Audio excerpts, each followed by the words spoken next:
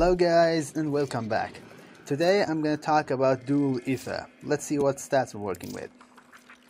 MR8 weapon, 1 attack speed, normal attack speed, 20% crit chance with a normal multiplier and 28% status chance. Usually people won't see such a weapon say, MR8? Dual ether? Oh, that's a garbage weapon, don't even bother. But I get a ribbon for it. And when I checked its stats, I was like, wait a second. That doesn't sound right. This weapon that didn't have these stats. And I was right. After Melee 3.0, they Melee 2.99999, they buffed it significantly. Now it's much better. It's on par, maybe not on par, it's just a step below Nami Skyla Prime. And Nami Skyla Prime is vaulted MR11. And it's so expensive to buy at the moment, unless you have its relics. Just go crack them. I don't have its relics, and it's expensive. So I just looked at it, and then looked at Dual Ether, and said, oh, I wonder if a ribbon for Dual Ether is actually cheaper than the Nami Skyla Prime. And guess what? It is. Nami Skyla Prime, it has pretty much a little bit more of everything. 2% more crit chance, 5% more status chance, but it has the same damage and same crit multiplier. The only thing that actually makes a difference is the attack speed. Just a little side note. The impact and puncture on Dual Ether are the same, while on Nami Skyla Prime, impact is a little less, so less chance on getting impact. Can be good or bad depending on how you look at it. Just a little side note to put there. Okay, let's build the weapon, I guess.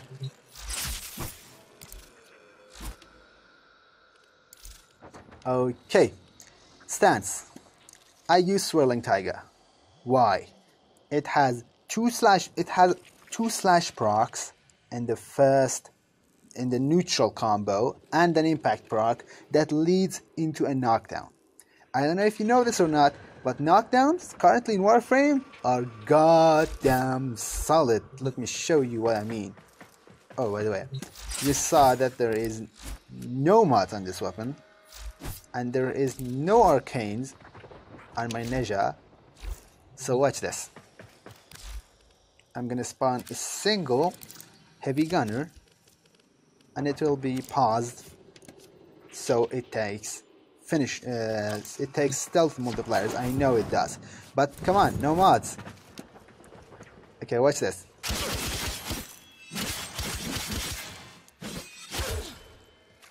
Do you see that bleed proc? Yeah, that's what I'm talking about. Ground finishers will always do a bleed proc, and it will do 16 times the damage. Just like that. No mods. Yes, I know it took stealth multipliers, but no mods. Come on. That's fair. Alright, let's build the weapon. First off, let's add damage. Pressure point.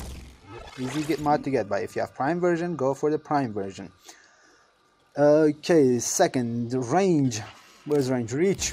Yeah, Prime Reach, definitely go for the Prime Reach. Like, Pressure Point is 120% and Primed one is 165, but it's not the same with Reach and Prime Reach, because Reach is 1.1 and Prime Reach is 3. It's meters. 3 meters worth of range. That's more than twice. Okay, then we have crit chance. Let's talk about Blood Rush. If you don't have Blood Rush, Lua Spy Mission. Rotation C. Relatively easy to get. We have decent sales chance and somewhat decent IPS. Okay, let's start Condition Overload. Do you have Condition Overload? If not, you have two options. One, which I suggest, just buy it with Platinum. Second, which I definitely do not suggest, is go to Uranus Ophelia and farm it. The drop chance is horrendous. 0.02% drop chance. It drops from the butchers. Let's say if you do 10-hour missions, you will still not get it in a week. So you get my point. At least I didn't, because I did 10-hour mission and I didn't get it. 10 hours worth of mission, not a single mission, 10 hours long. Okay, what else? We added crit chance, Blood Rush, 60% crit chance per combo multiplier. In 12x with 20% base, we will reach 164% crit chance. So, crit chance is nothing without crit damage. Organ Shatter, 90% crit damage. Now that bumps up our crit multiplier to 3.8x. Pretty decent. Okay, if you want to use Amalgam Organ Shatter, it has 85% on max. Pretty much the same thing, so go ahead. Then attack speed, Berserker, best option. Also an expensive mod. It's not exactly an expensive mod. You can get it for like 10 to 15 plat, but its drop chance is as low as Condition Overload. It drops from the Corrupted Ancients. So yeah, buy this too, because it's actually cheap, unlike Condition Overload. Adding more attack speed would be a good option, but I can't fit more in this build. It's not optimal to add more at least without a ribbon. Alrighty, so what else? Let's build Viral. 60-60 for Toxin and 60-60 for Cold. So you might be wondering, normal mods, not even prime mods, completely normal mods, a normal build, what can it do? Now let me show you. I'm gonna be using level 120 Corrupted Heavy Gunners. I'm gonna unpause the AI and use Invincibility.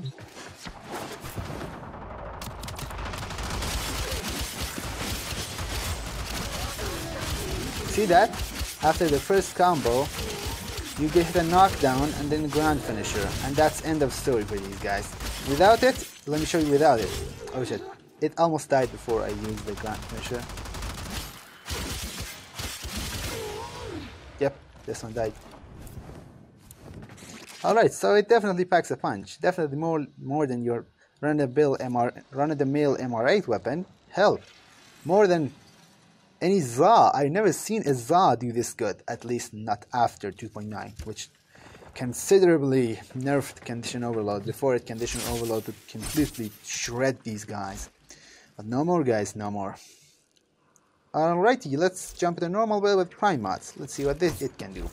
The biggest difference is range, because range is a big deal. Like 3 meter worth of range. You can see I'll hit more guys significantly more. And increased damage is also nice.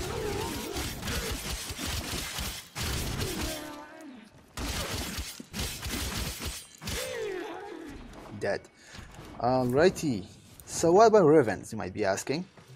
This thing has 5 out of 5 Riven disposition. So yeah, let's jump into a Riven setup. My Riven has 82.9% attack speed and cold damage. I dropped 60-60 for cold. For this, yeah, I get less status chance, but attack speed difference is significant, so it makes up for it. Let's go. Let's see what it can do, and this time I'm gonna drop 20 of them.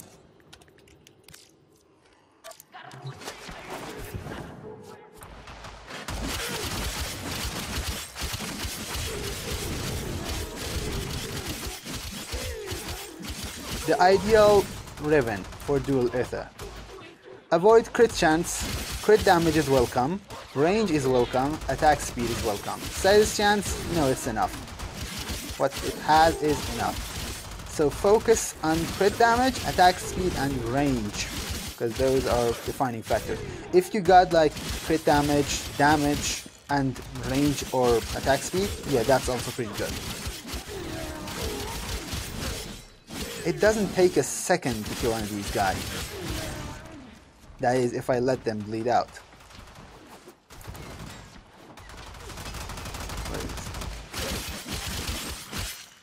It's dead. Oh, by the way, if you're wondering why my 12x combo doesn't go down to 0, that's because I'm using Narumon to like keep it at 12x. Narumon has a ability called Power Spike. It decays instead of just completely going away. It's for the showcasing purposes, or usually I just use my Xenoric. Oh, now which I talked about Xenoric. If you want to play like normal mission and you don't want to take Blood Rush, it would be a good option to drop both Blood Rush. Oh no, don't drop Blood Rush. Yeah, drop Organ Shatter for more attack speed with Quickening if you just want to use it for normal everyday uses and not go completely into melee mode. Or you could do something else too. You could drop Organ Shatter for Quickening and then take Life Strike. Like I like to run like this. That is with the ribbon, or without the ribbon. Like without the ribbon, I would go drop Organ Shatter, drop Blood Rush, put Quickening, and Life Strike. I would go like this because I'm not gonna reach 12x. I know it. Before I reach 12x, everything is dead. So yeah, that's a thing. But if you just want to have damage, then Blood Rush is your boy. Blood Rush and crit damage. Okay, so what next? Let's bump up everything with Warframe abilities. Okay, not Life Strike. Oh, this is the wrong setup. Okay, Blood Rush, Organ Shadow. Okay, now we're set up. I'm gonna be using Neja. You might be wondering why. Firewalker, first ability, has heat procs. Heat procs reduce enemy max armor to half for the duration of the heat proc. Blazing Chakram, 155% damage vulnerability on my build. That means 3.1 times the damage. And it has a heat proc, so that will make it, how much? 6.2? 6.2 times the damage. Warding Halo, I'm not gonna die. It's not like I take Mirage and I do shit tons of damage, but in reality, I would die in like half a second, so what's the point? Divine Spears lets me use my Blazing Chakram more easily and spread those effects. Alrighty, let's do this then. Invincibility off, this off, let's take some energy. Alright, fourth ability and second ability. You ready, guys? Drop him. It's a slaughter. None of them even stand a chance. As soon as I get in the range, they're dead. Not even a single combo can be finished. My third run out. I'm gonna continue. Just look at the damage and tell me you don't like this weapon. I definitely recommend this weapon. Definitely you should get it. Unless you have like a Nami Skyla Prime already. Then you probably don't need it. Unless you want to go ribbons. There is a chance that this weapon with a ribbon might outdo Nami Skyla. But I don't guarantee it. Also, this weapon is more likely to not get any ribbon disposition nerfs. So yeah, that's to take into account too. Alright. I guess that's it for today. Alright, have a good day and bye bye.